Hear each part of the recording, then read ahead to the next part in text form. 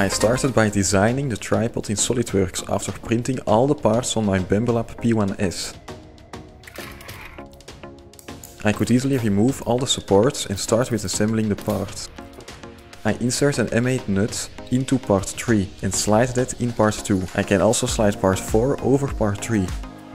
I use an M8 hex bolt, which is 20 mm long, and M8.2 knob, which is slightly longer than M8.1 knob, to secure part 3. This tripod is completely modular, which means that you can determine the height of the tripod yourself.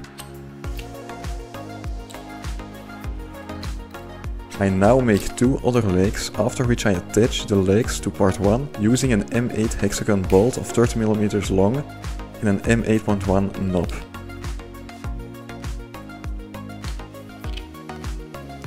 I also mount part 5 on the tripod with an M8 hexagon bolt of 30 mm long. On this part I can mount all parts from my previous projects, such as the camera arm and the camera slider, because all the parts are universal with each other. I also made a larger tripod in white and black. Thanks for watching, like, subscribe, and I'll see you in the next video.